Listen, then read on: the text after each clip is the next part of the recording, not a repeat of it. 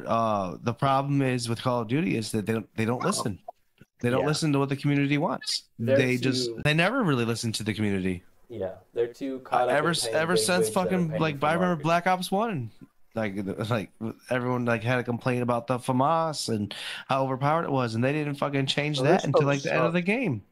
Oh, Trippy, you got it all wrong. Oh no, man, we're gonna go hang out at the mall, and I'm fucking flying across country for that.